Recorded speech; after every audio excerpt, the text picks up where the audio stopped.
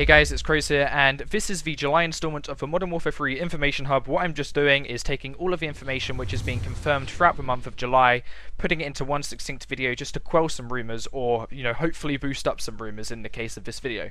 So what I want to start with is quickscoping. Now we all know this is being confirmed, but I just want to quickly glaze over this and just say that Robert Bowling, in an interview with a German gaming company, or a German media company, has basically flat out said there will be quickscoping, there will be no bump, there will be no sway.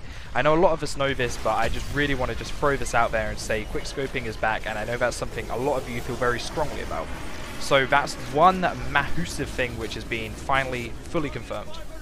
Staying on the subject of snipers, what I want to talk about quickly is customizable sniper lobbies. Now when Robert Bowling was asked about quote-unquote dedicated sniper lobbies, what he said is that it's up to the player.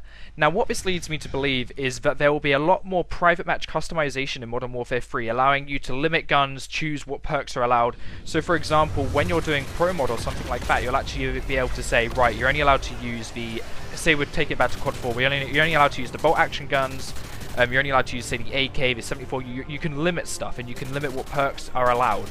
And I think that's a really good move forward, and that's something which, I'm elaborating, but he said it will be up to a player whether there will be sniper lobbies, whether there will be full customization. So that's something to bear in mind, and it's something I am really looking forward to.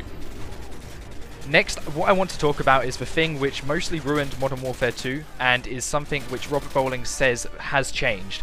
Now, we probably all, we're thinking back to Commando, we're thinking back to the melee system, and the melee system, Robert Bowling has said, has changed. There's changes in it. Now, we don't know what this change is. This change could be that the knife is an equipable item. You can't just, slap down on your right analog stick and, a knife will pop out of nowhere.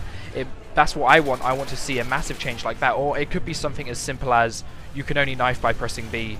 Tactical will be the new default layout or something like that. So we don't really know what change there has been, but we do know there has been a change. For all we know, the only change to the melee system could be that Commando's been removed. But I would really like to see a massive change in the melee system, and although that isn't confirmed, that's something I suspect might have happened. Because when you talk about the melee system, you're talking about the whole game mechanics behind the melee. And that's something which hopefully will be changed. Now I want to move on to the penultimate thing I want to talk about in this video, and that is Call of Duty Elite. Now, what a lot of people were really afraid of is that not having Call of Duty Elite, not having COD Elite will really hinder your experience. Now, in the interview with this German media company, which I referred to earlier on in the video, what Robert Bowling said is that not having COD Elite will not hinder your gameplay experience. There will be no visual multiplayer advantage whilst not having Call of Duty Elite. What all Call of Duty Elite is some other options which won't really interfere with your gameplay but will help you improve your gameplay. That's what's been said, and that's all Call of Duty Elite is. And the one thing which I'm really looking forward to about COD Elite is things like the way you should be able to ban cheaters, you should be able to ban glitches through COD Elite. It should make glitching happen less, cheating happen less, because you can easily report people through COD Elite.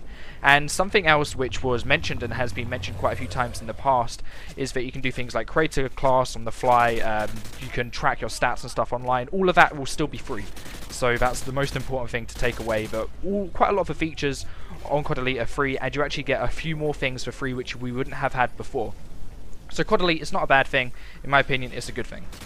So the final thing I want to touch up on this video before I end it is to do with the design philosophy for Modern Warfare 3.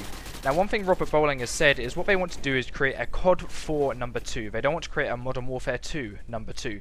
Now, by creating a COD 4 number 2, what they're hopefully going to be trying to do is promote more gun-on-gun gameplay, and what they're going to try and do is make air support support. Now, in Modern Warfare 2, air support felt like the main way of getting kills. Air support wasn't support, it was just, full out, let's kill everybody with this helicopter and stuff like that. So one thing they are really trying to do is take it back to COD 4 standards and try and promote gun-on-gun gameplay a lot more. Now, one way they are hopefully going to be trying to do this is by making things like smaller maps. Even though if you're on a smaller map you should get more kills with your air support, by being on a smaller map you'll be able to run into more encounters and hopefully get in more gunfights and stuff like that. So one thing Robert Bowling said is there will be more smaller maps. The objective game modes have changed. So by changing the objective game modes, hopefully what this will do is make people want to go after the objective more and stuff like that. So yeah, it's really interesting, their design philosophy. What I'm going to recommend you do is you go and look at the interview over on their website. What this talks about is to do with the way they haven't changed anything on the spawn system and stuff like that. And This is basically a summary video of that interview. So what I'll do is I'll pop that in the description. You can head over to the website and watch the whole interview. But this is a lot shorter than the interview, hopefully. So I hope you've enjoyed this video just as much as you will enjoy that interview of Robert Bowling. So yeah, if you've enjoyed this video, could you please remember to give it a like and favourite? It helps me out a lot. And I will be doing another one of these for the month of August. The main reason why I've started this series is because what I'm finding is what a lot of people do, what a lot of fellow commentators do, is they upload a video talking about one topic. They'll upload a video just talking about quickscoping. They'll upload a video just talking about dedicated sniper lobbies. What they never seem to talk about is just everything from that month in general. So the reason why I'm doing this series is because I haven't really seen it done like this before. Another reason why I'm doing this series is to do with the month of August being a big month for Modern Warfare 3. And instead of me like uploading a lot of individual videos, like commentaries talking about something, I can just upload one video, get everything I think out there, and I can upload, you know, some of the trailers and stuff like that in this video. So that's the main reason why I am doing this series, the two main reasons why I'm doing this series. And like I said, if you've enjoyed this video, could you please remember to like and favourite it. My name is Craze, and I will see you at the end of August for the next part. Goodbye.